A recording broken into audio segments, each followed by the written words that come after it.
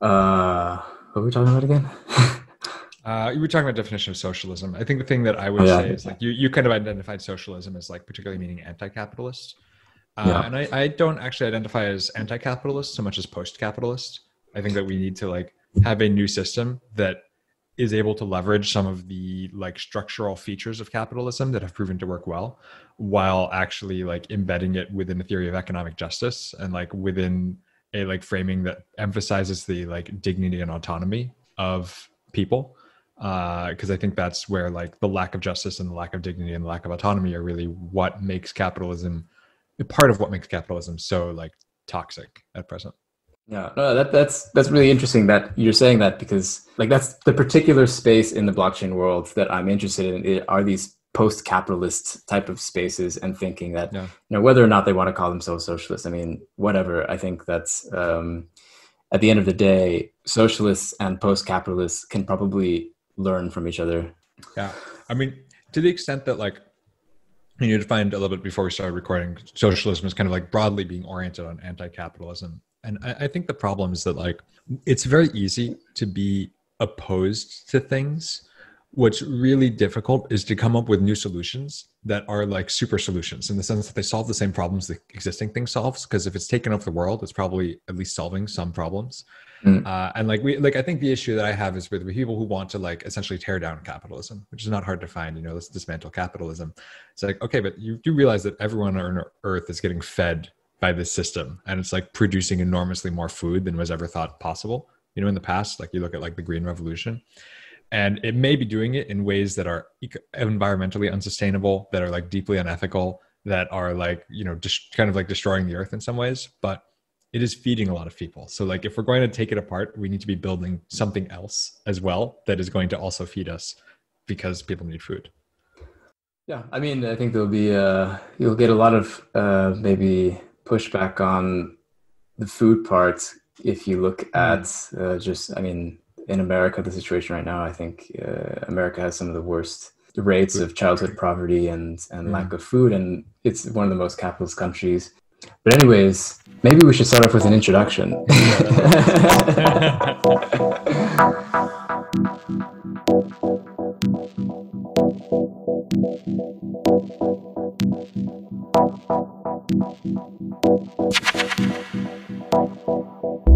Yeah, so I'm speaking to Dandelion Mané, who's the founder of SourceCred. And SourceCred is a really interesting project. But maybe instead of me explaining what it is, maybe I should just let Dandelion talk and explain what SourceCred is and what is the story behind it. uh, so yeah, my name is Dandelion. I use they them pronouns. And as for SourceCred, so I think like to make this there's always, I think that always with things there are lots of different narratives that will attach to any complex thing. And there's a story of history, like how did things come to be, and then there's a story of like current intent, like what is the thing now. And I'm going to start with the story of history, which is for a long time I've been really interested in the question of trust and the question of how can we use technological systems to like mediate or like enhance our ability to trust each other and to coordinate. If you think about what life is like in a small village, like one of the things, not having actually spent time living in small villages, admittedly, one of the things I imagine is that people are like, there's a lot of communal trust. There's a lot of context. You like know everyone, and that they can watch your kids, and you can like get their help with stuff, and you'll help them back. And then once you switch to a much larger social context and you go to a city, now everyone's a stranger, and you have to be kind of afraid, maybe of everyone. Like everyone could be a potential like attacker or something. Uh, and I think that with the technology we have, it feels like we should be able to create new ways of scaling trust. And the existing systems we have for scaling trust are stuff like institutions. If you got a degree from Harvard, then I trust that you like were smart enough to get accepted to Harvard. So that probably like tells me some things about you. But by delegating our trust to these institutions, we wind up like really needing to like depend on these centralized and often unaccountable institutions for our own ability to relate with each other and like coordinate together. And that kind of sucks. And so I was thinking for a long time about trying to make a sort of algorithmic system for helping people discover who they trust. But yeah, so I was really interested in these networks of trust and like how could we build like a scalable system for enabling communities of people to trust each other. And at the time, you know, I was in Silicon Valley. I was surrounded by this kind of like startup mentality where the thing you should do is like found a company and raise a bunch of capital from VCs and then go and try to grow your business as quickly as possible and become a billionaire. And I kind of realized that trying to create a trustworthy system for people to trust each other in the context of Silicon Valley capitalism, there was basically zero chance that that would actually be a trustworthy and like ethically aligned system. And in fact, it was very likely that I'd create something out of Black Mirror. If you've watched the episode Nosedive, it's a system, it's an episode in Black Mirror where people have got this app where they're constantly giving ratings to each other. And these like reputation scores basically determine your place in society. And it's an incredibly like neurotic and like inhuman society. And I decided not to build this because I just saw that, you know, basically making the Facebook of like who trusts whom would not be something we want. Was it before or after that watching the episode? I think that I had not seen the episode, and then I later watched Nosedive, and I was like, "Yep, that's exactly like exactly what I think that could have been." Yeah.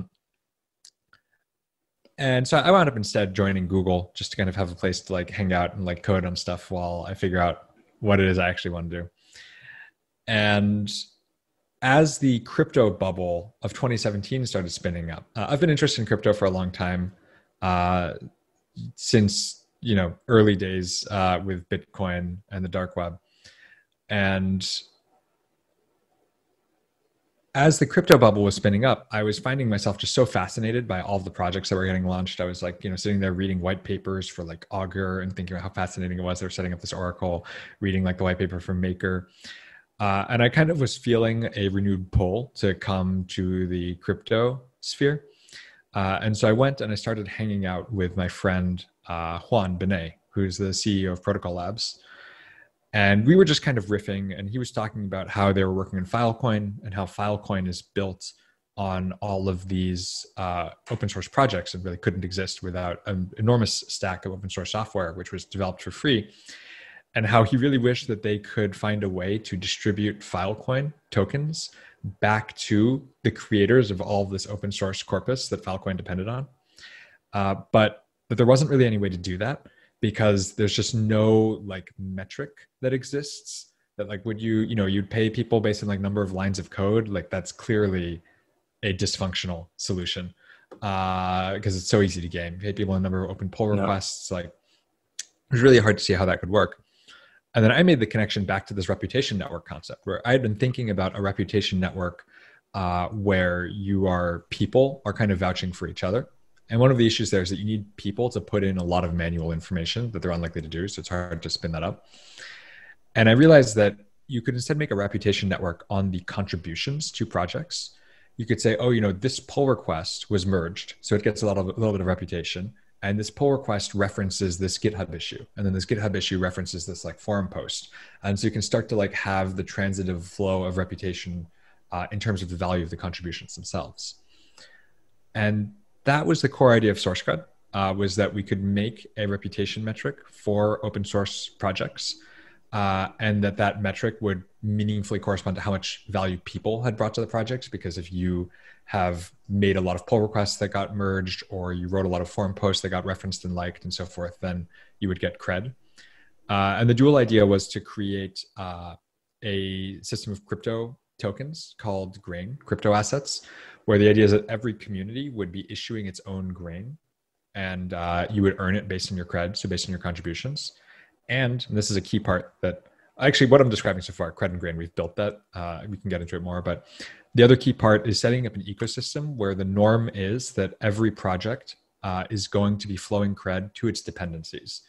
And so the hope is that we can finally solve this problem where like we all depend on open source infrastructure that no one is paying for, that we can actually build an ecosystem in which this is all of the valuable labor is getting rewarded, whether or not that valuable labor had pricing power or not. Yeah, so maybe there's a lot more here, but I want to kind of give you, Well, I was going to say that maybe it'd be good to talk about what are some of the issues that open source projects face on the regular, like in particularly that, SourceCred tries to answer? Yeah, so I think that there's a really like fundamental mismatch in that open source software is tremendously valuable. If you look at companies like Google, companies like Amazon, companies like Facebook, and if you actually look at their stack, like all of their tech is built on top of open source technologies. Whether it's C++, whether it's like the programming languages are a great example, like the open specs for like HTTP. Linux is basically powering their data centers, and so the software is enormously valuable. The software has generated billions of dollars of revenue for these companies. And yet open source projects don't have the ability to charge because by nature of being open source, they are freely accessible for anyone to use. And so we've got this weird kind of parasitic relationship, right? Where like, lots of people are just like getting tons of value from the open source ecosystem and like putting value back in the form of like working in it. But we also have these massive tech giants that are getting huge amounts of value that they extract as profits without paying more than like token amounts back into the system. And I think for me, fundamentally, like I think that open source is sort of a fundamentally liberatory paradigm. Like if you imagine the possibility, what if all of technology were open source? What if Facebook were open source? And so rather than Facebook choosing an algorithm to show you the most like upsetting content because that'll keep your eyes glued to the screen and get as many ad impressions. What if, because it was open source, you can choose the algorithm that you want on your feed, and you can choose to have the algorithm be, I want to hear good news about my friends. I want to hear all news about my really close friends, and from all other stuff in the world, like if it's like something that's like outrage oriented, just like don't show it to me. Like Facebook will not give you this setting because they would lose ad revenue. But if we're open system, then anyone could just build this for themselves. And so I think for me, like I see open source as in a large part the future of the economy. I think it's just going to be better because it's going to free more people to be more creative. It's going to allow everyone in the world to like contribute to the technology we're building rather than saying, this set of people in a particular building in Mountain View, California are allowed to update Google Calendar. And it turns out they don't care about Google Calendar, so it will never get updated. And like, if you like, I have tons of ideas on Google Calendar could be better, because I use it and it's neglected. But because it's closed source, it's just impossible to touch. Yeah. So it's sort of that open source has a lot of potential, but at the moment it's being co-opted a lot of the time by big corporate players who are able to take advantage of the value being created by people who are wanting to create the software meant to be open for everyone, with probably the intention of creating products that are available to everyone. But I think corporations largely use open source technology to then create something that they profit off of. Yeah. I will say, so like, it's interesting because corporations are also big investors in open source. When I was at Google, I was working on TensorFlow, which is an open source machine learning framework that's extremely valuable. And the Google open source, Facebook open source React, like the corporate players do invest in open source, but they invest in open source only in ways that are complementary to their business models. Yeah. I think the real issue here is that like to scale things and to create scalable, stable social systems, you need incentives. And right now, the incentives for working on open source are basically the incentive of doing work, or the value of doing work that you think is good, and the positive feedback from other people in the community also working on it, and maybe like professional status or pride. And so I think partly the reason why, if you look at open source technology, it tends to be really focused on programmers. We've got great open source like text editors for coders. We've got great open source like programming language and frameworks. I think that's in part because programmers are willing to work approximately for free together on stuff for other programmers. But I think we could have so much more in the way of open source. I think we could have like open source products. What if by default your expectation was the software that on your computer or on your phone is all open source, and you can like read its code, you can see that it's not like stealing your information and exporting it to all kinds of weird servers, and you can change it in any way you want. And the thing is that to get to that point, like building consumer grade software is actually very like difficult and expensive and requires lots and lots of different kinds of talent, documentation, design, QA, lots of engineers to implement it, product managers. And right now, because open source there's no incentive. We don't have a way to coordinate open source projects where people actually will get paid for working on them. This just isn't happening. And so we're kind of left with like, what open source exists, and they're like the corporations are like able to like make a lot of benefit from it, because then they can go and invest in all the pieces required to make the product, because then they'll like find some way to extract value directly from the product. And then that value doesn't flow back to the underlying technology. So we get the issues of what's happening in open source and the difficulties in creating consumer products through open source, I think is especially difficult. But so then maybe you can explain now how SourceCred works and how, what would it look like? An open source project using SourceCred, how would it lead to a good open source consumer product, for example?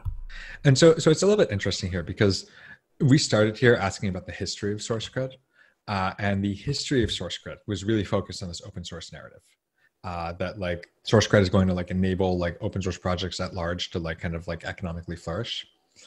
And I still believe that, but I've kind of realized it's actually not the first step. Open source is, I feel like what SourceCred is doing right now most immediately is allowing like decentralized crypto communities to self-organize.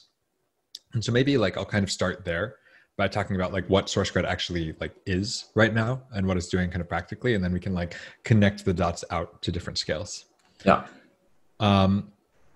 SourceCred is basically a decentralized technology for communities to like come to agreement about how valuable different things are.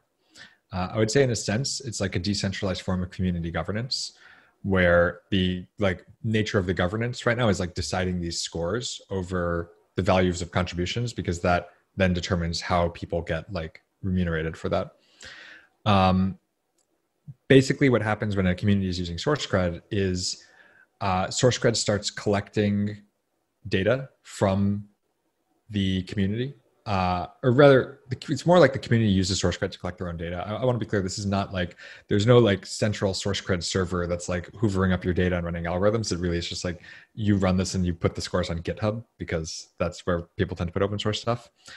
But if you can take the SourceCred community for an example, like every time someone posts on our forums, if that post gets liked by other people, then those people liking it will flow a little bit of cred to the post.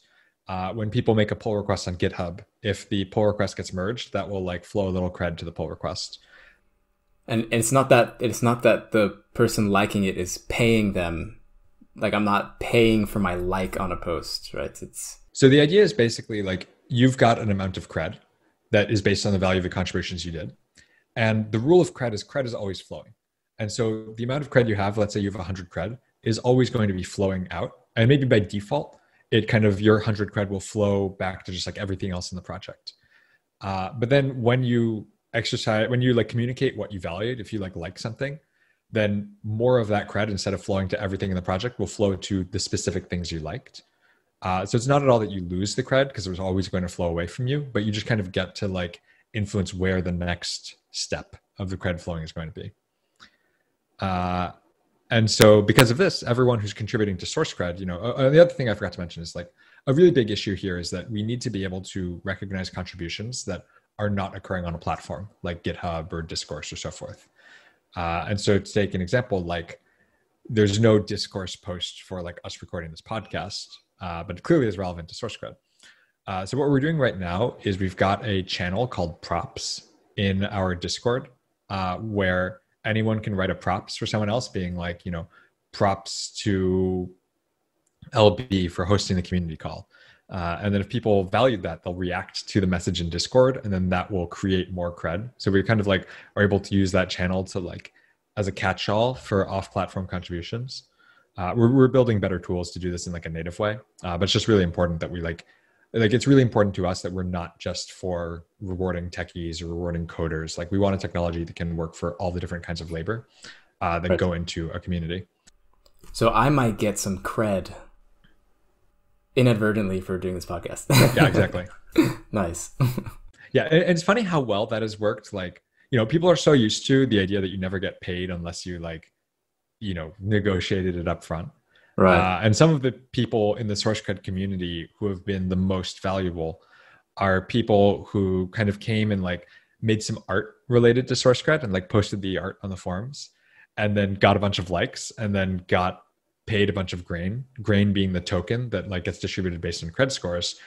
And then this artist comes back a month later and is like, whoa, I just got like paid a bunch of money for like doing art. Like that never happens. Like, wait, what's going on here? And then like, that's where you start going down the rabbit hole. I think that so far, like for like this is the thing, is that I started by thinking about SourceCred as an algorithm, and I'm really coming to understand that SourceCred is first and foremost a community technology. It's about helping people work together and helping people like be able to like reward each other and appreciate each other in a way that's like transparent and robust to gaming. Because I know there's a couple of more different ways that you can make grain or cred. What are some of the other ways that someone in a community could like have the value that they're making for a community be counted? I'm not exactly sure what you mean. Like, I think you've mentioned in other interviews that I've listened to that there's like this page ranking system similar to how Google works that is sort of can be taken into consideration at the end, once all the calculations are made for the grain or cred to be dispersed. So basically the first step, so the first step in computing cred scores is to come up with a sort of network map of all of the contributions in the project. So this is called a graph, a contribution graph in the computer science sense of the word graph, which is basically a network of nodes and connections between nodes. And so we produce this data structure where we go and say, okay, let's like download every issue and comment from GitHub. Let's get every single forum post and like from Discord. Let's get every message and reaction from Discord. And weave these all together into a single data structure that shows how everything interrelated. Then we run an algorithm called CredRank on those scores. CredRank on the graph, sorry. CredRank is sort of a like derivative of Google's PageRank algorithm. PageRank, the basic intuition is the score of a web page is based on the score of all the web pages that linked to it. So your web page is important if important web pages link to you. And CredRank, the intuition is the cred of a contribution is based on the cred of the contributions that linked to it. And the cred of a contributor is based on the cred of the contributions that they authored or were referenced by or participated with a bunch of added features around tracking cred over time. So PageRank doesn't have a concept of time. There's just like a single score, but we realized it's really helpful to be able to say like, oh, this person earned a ton of cred in like December, and then they went on vacation in January and didn't earn a bunch of cred, but then like February, they were back at it, because this allows us to do things like say, maybe we want to have a grain distribution policy that is trying to reward people based on their current level of activity to kind of like be a salary and like make sure people who are focused on SourceCred can afford, or other projects using SourceCred can like afford to stay focused on it. And maybe we want a different grain contribution policy that's just like looking and like trying to reward people based on like their long run contributions, and like especially find people who were like undervalued in the past and now should get like paid more to like catch them up. And this is where the timing information is really important. But yeah, so the basic process, the key thing to know about producing this contribution graph is that it's organized around a plugin architecture. So we wrote a plugin for GitHub, a plugin for Discourse, and so forth.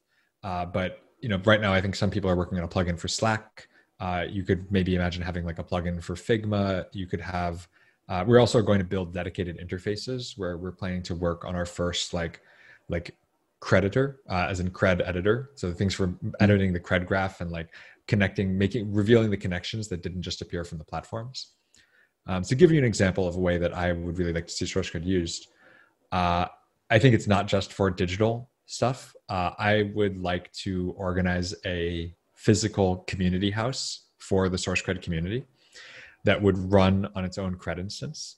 So the contributions in this community, in this like cred instance, would be like, so-and-so did the gardening, so-and-so took out the trash, so-and-so like hosted a party. And then it's all fractal, right? So like, there's the work of hosting the party, and then that decomposes into like, okay, who did the venue setup? who did the like managed like invites, who managed food. And then like within food, okay, you cooked dinner, you made those tacos, you did the booze run, and we'd be like flowing cred out to like all of the individual contributions, with the net goal being that like the house would be owned by everyone who had made these contributions to it, and that like if you had made a lot of contributions, then you could either like get paid by the house for that labor, or you could get privileges. You could use it to be like, yeah, I really think that we should reorganize this whole like laundry area because it's a mess, and I'm willing to like boost that with my grain. Or I really want us to like throw this awesome party or like have this event, like I'm going to boost that with my grain. So you'd be able to like either like kind of exit so that you can like pay rent, or use your stake in the community to direct the community towards the things you care about. And of course, since it's a house, you'd also be able to like pay actual rent in the house and just like live there if you were contributing to it enough. Yeah. And I think this is something, go ahead. Yeah, I was just going to go into, because it's touching on something that I find really interesting, which is that it takes sort of the business model of Google or like these big tech giants in a way where... It doesn't take the business model of Google at all, just to be clear. There's no similarity to Google's business model. It takes algorithms that Google used. Right. So it takes like this type of technology where in the case of Google or like these or social media companies in particular, they are able to extract value from something that we don't consider to be work, right? If I send a message to so-and-so and, you know, I have this network of friends that I'm sending different messages to back and forth, then these companies are able to extract data from those interactions in which they can then sell to advertisers. And like, that's how they capture the value of basically socializing with someone, which you don't consider like work in your normal life. You just consider like having fun. But SourceCred is sort of flipping that upside down and saying you can capture all these type of things that you do like with your friends and within your community that you may not be rewarded for, but that actually does create value because your community values it. It like creates a platform for your community to decide the value creation and what you value to be evident and to like basically bring it out of the darkness. Because I think before, you know, internet really, you would never consider like talking to your friends as being some value generating thing. But then after, you know, these big tech giants kind of grew, they found a way to extract value out of that. And I think that's sort of led to a lot of the issues that we have today with the internet and sort of the dystopian futures that people imagine with it at the moment. But SourceCred, I think, is a very different way of looking at how to capture that value that's generated by, just like social. Yeah, so I community. I disagree with the term value capture. I think that like value capture is actually like kind of like toxic in a weird way. There's going to be this chain of value, you know, where there's like a whole set of like people who work together to achieve a valuable outcome. And the idea of value capture is everyone should be always trying to get all of this value as much as possible and extract it personally. And so like let's take an example where let's suppose that, you know, I'm using Instacart, right? And so I'm getting a grocery order. And when I order something off of Amazon, there is like value that's happening where I'm like getting delivered some package. And let's think about like in the chain of this value of this package getting delivered to me, there are lots of workers in Amazon's warehouses, right? And these people are doing the work that causes my package to arrive to me. And so they are valuable. Amazon has got control over the system and has got enormously more power than any of the workers in the warehouse. And so Amazon can go and say, okay, you know, you worker added $2 of value through the work of like getting this package to Dandelion. But since you have no market power and I could replace you with anyone else off the street, I'm going to pay you 10 cents. And the other $1.90 gets captured by Amazon, right? Amazon's very good at value capture in that sense. I want us to be in a world in which value is not getting captured, but flowing, in which like take like SourceCred is an example. Like, let's suppose that SourceCred becomes like really like an important project that lots of other projects are depending on and flowing value to. I don't want SourceCred to be in this mentality of great, let's like catch as much of this as possible and then like all be super rich and drive Lamborghinis to the moon or something. I want to be like, cool, let's keep a proportion of here. Let's harness the value that we're flowing so that we can like sustain ourselves and sustain our organization. And then let's keep flowing it to the projects that are using it, to the other parts of the ecosystem, to the like ecology around us, to like the communities that our people are living in. Like, let's flow that value on to like the rest of the value chain. And I think that way we will not see these like weirdly like starved, like I think our communities are starved because corporations are really good at value capture. And just if we try to just create like a new system that's supposed to be liberatory, that like has in its assumptions that it's going to be really good at value capture, I think we're going to wind up in a similar place. Oh yeah, go ahead. Like I think for me, a principle in like the sort of like economic logic of SourceCred, and it's different from the economic logic of capitalism. In capitalism, you're valued based on your replaceability in the market, right? So I, as a software engineer, have got low replaceability, comparatively speaking, because software engineers are scarce. Someone who's like a community support person has got high replaceability because it's like easier to find people who are not being valued with that skill set. And so if someone who's really good at like community support and someone and me both go into a job interview, I'll probably get a salary that's like, significantly higher. And then maybe I'll even be a bad employee and just like kind of fuck off mostly and like play weird office politics game and like hang out with my like coworkers or something. But because I got valued by the market, I'll just keep on getting rewarded so much better than this community support person who might be doing much better and much more valuable work. And so in SourceCred, the principle is you should get rewarded based on the value you provided, not based on your replaceability in the market. So like if someone is coming and like doing super valuable community support in SourceCred, who cares that if they were working for a big tech company, they would have like gotten like a super like, bare minimum wage. Like the stuff is there is valuable. Let's like reward it, No. So I think that's part of where they're just like different foundational assumptions about value than within SourceCred than are like the case in capitalism. Hey everyone, if you're enjoying this episode so far, be sure to subscribe, leave a review, share with a friend, and join the crypto leftist communities on Discord or Reddit, which you can find in the links in the show notes. If you want to be sure that more content like this can be created, you can donate to my efforts through Patreon. So if you go to patreon.com/theblockchainsocialist, you can donate starting at $3 a month and help me out and join the newest patrons like Sean and Enki. At the moment, I've spent more on this project than I've ever earned from it due to hosting costs, so any amount really helps. As a patron, you'll get a shout out on an episode like I just did, and access to monthly Patreon exclusive Q&A episodes where you can submit questions you'd like me to answer, and I'll give my thoughts in roughly 20 minutes. On the latest episode of the Patreon exclusive Q&A episode, I gave my thoughts on the question about markets versus planning under socialism using blockchain.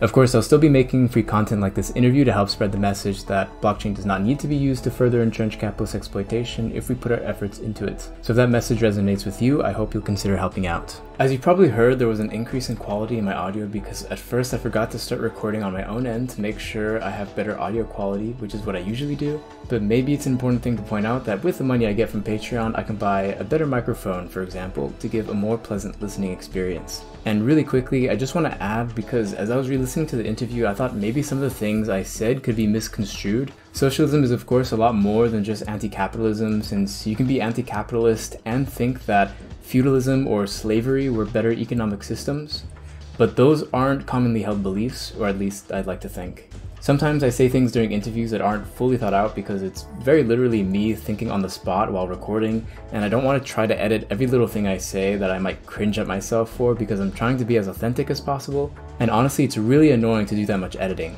But I think that's enough for me. Let's go back to talking about SourceCred. Oh yeah, absolutely. And this touches on something that we were talking about a bit before, but and I know that you don't consider yourself a socialist, but what I found interesting is that it touches on a pretty common argument that happens between anti and pro-capitalists, where pro-capitalists will say that socialism is bad because doctors will get paid the same as janitors. But this argument I think is a bit funny because it actually goes against the logic of the markets, which doesn't actually care about this misconstrued like sense of utility. Since like market logic is basically whatever the market values, and whether or not there is utility or not doesn't really matter. I mean, just look at the example of, people who work in finance get paid extraordinary amounts compared to like teachers. The amount of utility I think is probably, I think you could argue is more for teachers. But so it's funny you bring that up, because that's actually an example I use a lot. I think that in like the SourceCred paradigm, teachers will get paid a lot more than private equity analysts. Yes. Comrades, under SourceCred, we will be valued better. But so, yeah, I think it's pretty interesting because, yeah, SourceCred goes against this. It's an example of a type of anti-capitalist value accounting. I guess you would agree with that. Again, I just identify as the term post-capitalist. Like, I think that like capitalism's flaws make it weak, make it like ripe for replacement. I don't feel like, I feel like once we can create a system that just, I think people know that capitalism is not fucking working, right? This is not like some well-kept secret where only the like privileged few have like pierced the veil. Like, no, like we are living in this world. We know that shit is fucked. It's like very transparently fucked. And I think the issue is like that. This is why I don't identify as a socialist. I feel like what I see as like socialist policy is like, let's have some top-down policy from the federal government to like try to like intervene in the market to like make things better. And the idea that top-down federal intervention is going to fix anything, like at least I'm speaking from an American perspective, where we've got an entirely dysfunctional government. We've got a government where like whether or not to support people who are like, being thrown into like homelessness and poverty by pandemic, like it's not really clear if the government wants to do that or if it only wants to support corporations. And so the idea that like we're going to like enact like policy through this means of the state in order to rectify capitalism feels far-fetched to me. I think we need to just fundamentally build a post-capitalist system that is like a better paradigm, that is like a paradigm that will give people more like autonomy, that will let people be valued multidimensionally for all of the like value that they bring to the world. And that once we can do that, it will just outcompete capitalism. People will be like, cool, yeah, we're done with capitalism. Like it's an abusive, shitty system. Now that there's something else, let's just switch to it. But it's the like there being something else that we need so we can make the switch. Because if what you're telling people is like, hey, capitalism sucks and I have no other solution, but let's tear it down and just like be in the darkness together, people are terrified of having no system at all. Rightly, justly so, I think. And so I think that's why this is such a flash button issue. And I don't think it's actually because there's like a real disagreement about whether or not capitalism is working. I think people are just protesting against the lack of it. People, I feel like a lot of the people who are like anchored in supporting capitalism are really just expressing their fear of the unknown.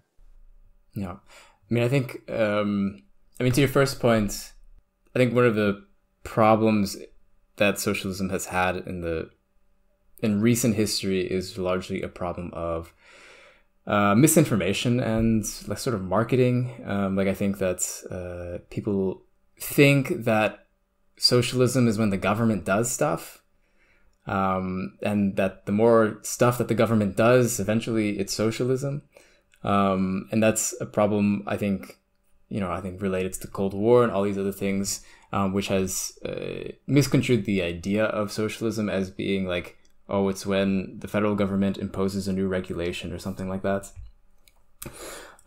Which is, I think, a detriment to the actual progress of society and trying to think of like new ways to do it. But I do agree with, the other point you're making, telling people that capitalism isn't working, but then not having a clear alternative of what the alternative world to capitalism looks like, and like how that would look like in their everyday lives. I do agree. That's something that should be made a lot more clear to people, so that they can, support moving beyond capitalism, moving to a post-capitalist society. So my next question was, what types of communities do you see as being the most interested in SourceCred at the moment? And are there any types of communities that you would recommend as being better or worse for the use of SourceCred? So the first thing I'll note is like SourceCred is still very early days for SourceCred. This is like a really like complex piece of technology that sits at the intersection of like how people are valued and like what contributions matter. And there's a lot of nuance to it. The communities, we've got a couple communities who are actively using SourceCred. And the shared thing tends to be communities that want to be truly decentralized. Because traditionally in the blockchain world, like we really value decentralization, but we aren't actually good at paying people in decentralized ways to like work together on stuff. And so if you look at all of these decentralized protocols, you'll often find that there actually is a centralized team building the protocol where, there's like a company, they formed a company, they raised a couple $1 million from like some VCs, and they hired employees to go and like build this decentralized tech. And it's a kind of inherent contradiction in the space right now, but it reflects the fact that we don't really know how to organize labor in decentralized ways. We know how to do it in a centralized way. And so we're starting to see experiments with SourceCred of like basically DAOs, distributed autonomous organizations that really like don't want to have that centralized like CEO deciding everyone's salary. And so that's an area where I think like, even though SourceCred is currently still immature, and even though SourceCred still has got like issues to work through, it's better than having a CEO because that goes against the whole point. And it's definitely better than like counting your pull requests or like, just kind of like naive systems like based on counting. And I think it's better than having everyone vote on everyone else's salary, because that's actually like not a healthy social dynamic. You need like a more like accountable framework that isn't just about people having popularity contests. So those have been the communities that have been most like keen on SourceCred. I would say the most like prominent is MakerDAO, which has got a kind of very active governance community of people discussing like how to keep the MakerDAO system working well economically, and how to change like the amounts of different forms of collateral that are accepted in the system. And they are now all getting paid for their contributions on the forums through SourceCred, where basically the MakerDAO Foundation is paying a DAI budget to reward everyone who's contributing to governance. And we've got plans in motion to actually bring that kind of on to the Maker protocol directly, where the funding would come from the protocol and not from the Maker Foundation. What are SourceCred's plans for also decentralizing? I know that SourceCred has basically its own. It's essentially it is a DAO in a way, isn't it? Yeah, I would say SourceCred is like a DAO that's like in the process of being born. Right now, it's not like right now. It's got a fair bit of centralization. The most notable centralization is around me personally, as I'm the temporary benevolent dictator of SourceCred. And so our like formal governance process is that we try to do stuff by consensus. And then if there's like a serious dispute, then I can like make the call, which in practice hasn't happened very much, but it's clearly not a decentralized model. I want to push, we also got centralization in the sense that like our funds are like managed by a treasurer with like a crypto wallet that's like redeeming like DAI to people, rather than just all being on chain through trustless infrastructure. I think it's a real priority for SourceCred to decentralize. I would really like to not be the temporary benevolent dictator this time next year. I'd really like us to switch over like to just be using Cred scores as like an input to a governance process. So I think there's a couple different dimensions of decentralization here. There's like governance decentralization. How can we make decisions without me being a special actor? There's like economic infrastructure decentralization. How can we like have all of our grain and currencies be managed on chain rather than kind of like ad hoc off chain? There's leadership decentralization. How can we come up with a like leaderful organization where there are still clear leaders making decisions, because you need leaders and you need them to make decisions. I don't think you can have an organization function without that, but we need those leaders to be not embedded in a hierarchy where like every leader has got like a super leader onto the top, but instead a model where parts of the community can select their own leaders and there isn't like a central super leader controlling it. And then there's also like questions of technical decentralization. Like it's how can we make really good oracles for the SourceCred scores so that you don't need to trust whoever was like happening to run the algorithm for you. So that's kind of like the landscape of decentralization around SourceCred. And I think that in the coming year, it's going to be a pretty high priority for us to make some progress here. Yeah, nice. Then, yeah, I guess how do you see SourceCred growing in the next couple of years in the future, besides the decentralization part? I mean, in terms of maybe features or like things that technically you would like SourceCred to work on. Yeah. So the biggest thing is that we're going to be working in the beginning of next year. We're going to start work on the creditor, which is basically going to be a tool for letting anyone in the community, like express that there was some contribution that happened, whether it was not, it was like on a platform. B, express how contributions relate to each other. Like saying, oh, actually like this pull request was really related to the fact that on a community call, so-and-so suggested like a change or a feature, and like connect that cred. And then that would mean that some cred would go to the person suggesting it. Some cred would go to the community call itself and the host and all the other people participating in that discussion. To be able to add those missing connections in the cred graph. And also to let people boost things where you could use your grain rather than like withdrawing it for like cash. You could use it to kind of fund other things in the project that you think are important. So maybe I could maybe I could boost like, oh, we really need to like have a new feature, or we need to fund a translation of the documentation because there's like a really big community coming in like the Spanish speaking world. Or it could be like, I want to boost the idea that we should have like throw a super awesome like little conference for ourselves in the mountains in Colorado and like then have a party, like, just so whatever you value in the community. So that's a really big part that I want to build.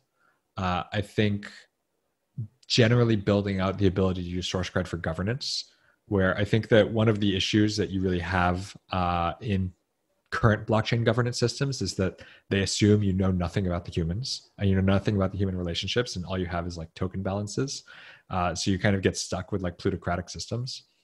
And with SourceCred, you actually have a lot of context in the community. You can go and say like things like, okay, maybe in the governance system, if it's a design question, then all of the people who have the most design cred are going to have voting power. If it's a question that affects a particular community, then the people who have got cred that's related to working with that community will have voting power. If it's a question that affects everyone, like, what our like core policies should be, then everyone gets to vote in proportion to their cred.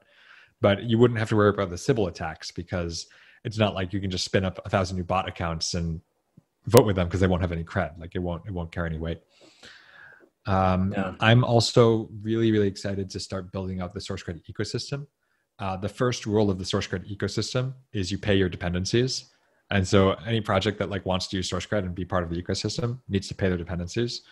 Right now, that like one way in which that particularly manifests is like paying SourceCred, because SourceCred is a dependency, but we really want to like actually just like build out the whole vision of like projects getting paid for the value they bring.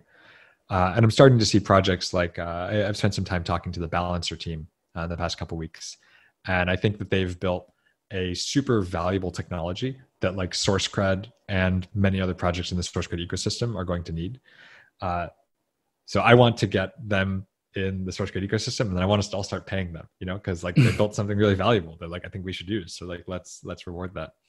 And we're going to need to build more to like over time to like support this like ecosystem. In terms of like institutionalizing the connections between the cred instances. There's a lot to do. It's like can be kind of like overwhelming how many different things we need to build, but I'm just like excited that we're getting more people involved in building it. So it's less and less all on my shoulders, and more like, we'll work together and get it done. Decentralization is nice for you, I guess, as well, in a sense. I can't wait to like not feel I can't wait to like not feel like the responsibility is like all sitting on like my shoulders as the TBD. I'm like, in the past year, I went from being basically the only core person on SourceCred to being one of like 10 core people on SourceCred. And like that alone, like is so nice to see other people who also care and like know that I just don't need to all do it myself. No, it's really nice to grow a community for sure. So yeah, I guess to top it off, where can people go and keep up with the progress of SourceCred and keep up with you and learn more? Well, the best place to learn more about SourceCred is the SourceCred website, which is sourcecred.io. You can read some docs. You can like learn a bit more about SourceCred there. I would really recommend coming to a SourceCred community call. They are every Tuesday at 11 a.m. Pacific. You can see it on the calendar by going to sourcecred.io/calendar. And they're just a super like lovely, welcoming space. People who come, like we all like kind of share who we are, talk about how we're doing, and then kind of like just start answering questions about SourceCred. I think it's the best community call in crypto. I think you should like come and hang out, and you'll just enjoy yourself. And I was in one of those calls once, and there was a bit of talk about communism. Just wanted to add that. Yeah, if you want to follow me, I'm on Twitter.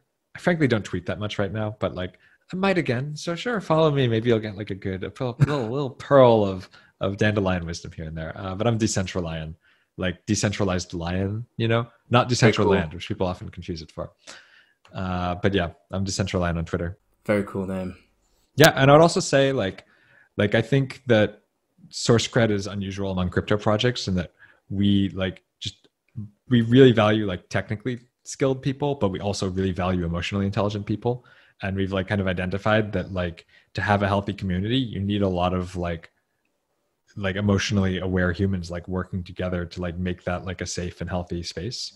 And so if you feel like you don't have the skills that are usually like required by like tech projects, I would still encourage you to like come hang out, have a nice chat, and you might be surprised. No, nice. I was definitely surprised when I went. All right. Thanks a lot, Dandelion, for taking the time. I'm really looking forward to how SourceCred develops, and I'll definitely be keeping an eye on